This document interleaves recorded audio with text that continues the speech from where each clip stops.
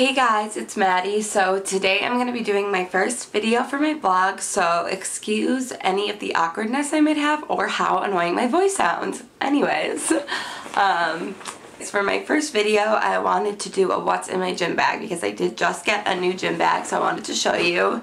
This is the bag. It's the Gymshark duffel bag. It's technically called like the men's duffel bag, but there's no difference other than like the color of the handle is blue instead of mint, so whatever. The mint one was sold out. I'm perfectly happy with this. So just wanted to go through and show you what I have. So first I of course have my blender bottle. Usually this isn't in my bag, but I bring it to the gym every day because I drink my BCAAs.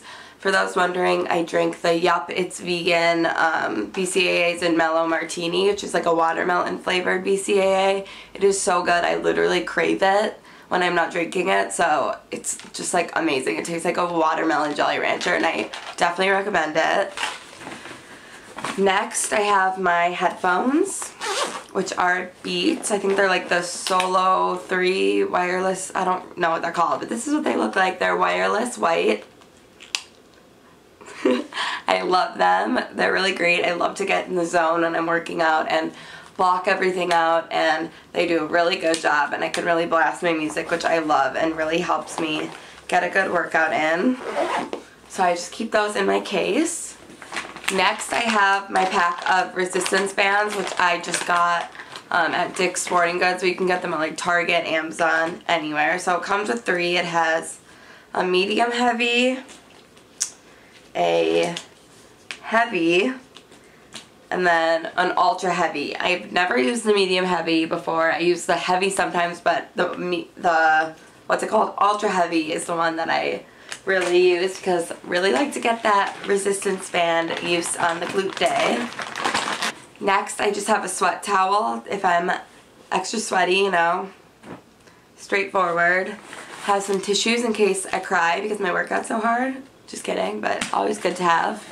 I have a lacrosse ball. I used to play lacrosse in high school, so I have a bunch of these at home, and I use them when I want to like foam roll really specific parts of my body, like if I have a really tight muscle, if I want to roll on my feet. This is great. Definitely recommend this, or you could use like a golf ball or a tennis ball as well.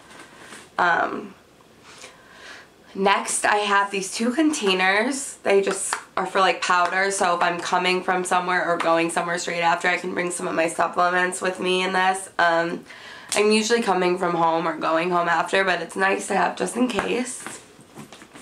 Next I have my lifting gloves, which I don't really use that much anymore. I use them at my school gym a lot because the dumbbells, the texture on the handles was like really rough and really hurt my hands, but now kind of only use them if I'm like practicing my pull-ups or doing really heavy days and need them, but otherwise I'm just kind of embracing the calluses now, so we'll see. And then next I have this like big bag for my toiletries. It's from Outdoor Voices. It just like came with a set I bought, and it's way too big for what I use it for, but I thought it was really cute and wanted to use it.